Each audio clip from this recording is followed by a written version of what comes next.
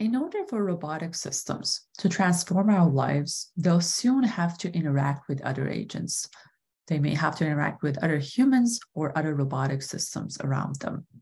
But to succeed in these interactions, robots must be able to infer and learn the intentions and objectives of other agents. The common approach towards objective inference is through the framework of inverse reinforcement learning, where the assumption is that we try to learn from executions of a task by an expert, such as a human, and collect the trajectories of how to accomplish the task. And under the assumption that the agent is noisily optimizing a cost function, we try to learn the underlying cost function. And this is normally achieved through the framework of maximum entropy optimality, where the assumption is that the expert has a policy pi such that the probability of taking that action in a particular state is proportional to the exponential of the negative cost associated with that state and action pair. However, these works assume that we are learning from an agent in isolation. And so the objective function that they recover may not actually be appropriate for interactive tasks when an agent has to interact with other agents. And to learn accurate cost functions for these interactive tasks, we propose that we need to account for agents in their interdependencies in the cost learning phase. And we propose that we can learn more accurate objectives of agents for interactions by trying to learn their objectives from demonstrations of their multi-agent interactions. We do this in a game theoretical setup where we assume that every agent is a dynamical system and every agent is trying to minimize its own cost, but agents' costs are interrelated and agents cannot optimize their cost functions in isolation. And our cost inference problem really becomes an instance of an inverse dynamic game problem, where we try to learn and recover agents' cost functions such that the demonstrated trajectories become equilibria under the learned cost parameters. However, one challenge still remains, and that is the fact that we need to account for noise that is inherent in our interaction demonstrations. And the natural question to ask is, how can we quantify noise in multi-agent interactions?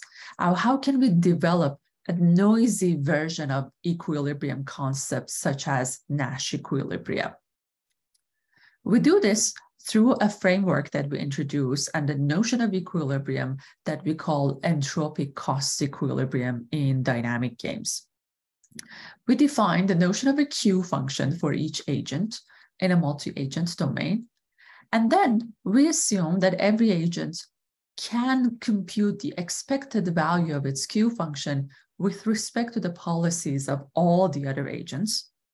And then at equilibrium, the probability of taking action by each agent is proportional to the exponential of the negative expected cost that is associated with that state and particular action of the agent.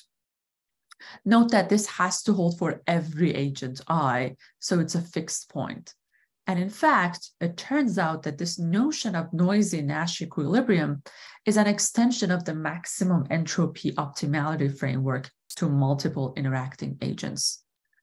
We showed that for a given game, these entropic cost equilibria are in fact the feedback Nash equilibria of an auxiliary game in which every agent is not only minimizing its own cost, but also the agent is trying to maximize the entropy of its policy. And using this connection, we can show that if our game has linear dynamics and quadratic cost functions, the resulting entropic cost equilibria can be found in closed form. This notion of entropic cost equilibria enables us to reason about agents' rationality in their interactions. If we allow a weight parameter on the entropy term, we can show that as the beta of I for every agent increases, the agent's level of rationality decreases and the amount of noise in the trajectories of the agents increases. So now that we have a notion of noisy Nash equilibria, we can define and solve our inverse dynamic game through the following. We assume that the running cost of every agent is a weighted sum of a number of features, and we try to learn these weight parameters such that the expectation of these features Phi's under the demonstrations of trajectories are roughly the same as expectations of these features under entropy cost equilibria of the learned cost weights. And we show through our verification and simulation studies with real-world traffic data sets that in fact we managed to learn more accurate objectives of the agents by trying to learn from demonstrations of their multi-agent interactions rather than learning from agents in isolation. So with that, I would like to thank you all for your attention.